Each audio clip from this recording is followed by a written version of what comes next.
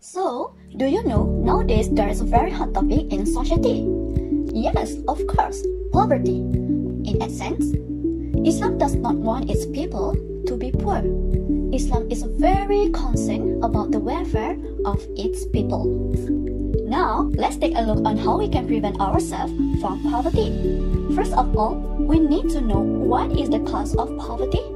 There are many factors that cause poverty, such as low education levels, limited employment opportunities, the burden of family life, laziness to work, and many more.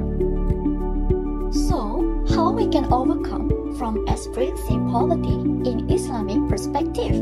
First way is to motivate someone to work according to their skills and abilities. Rasulullah SAW always motivates his friends who are trapped in poverty to always work hard, whatever the work, as long as it doesn't beg. In his daily life, Rasulullah SAW herded goats and traded Shahidah Khadijah's property to make ends meet. The next step is encouraging economic projects among Muslims. But why we use this step?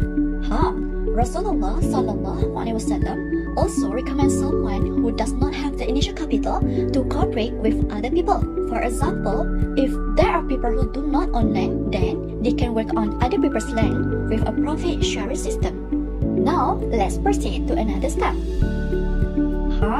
This step is really crucial for all people in this world, which is managing finance well. Why this step is really important? Because we need to manage our financial very well.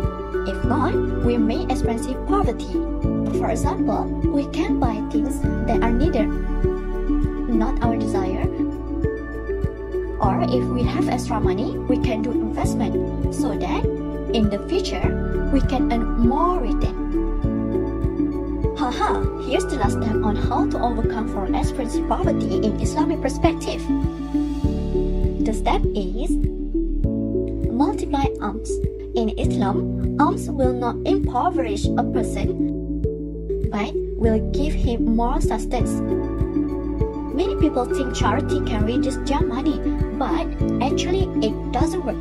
How? For example, Ustaz Abilu gave a lot of charity to people in need, but he did not even experience poverty until now. To be summed up, we hope that all the steps on how to overcome from experiencing poverty in Islamic perspective can give us more benefit and we can practice it in our life. So, thank you. Bye-bye.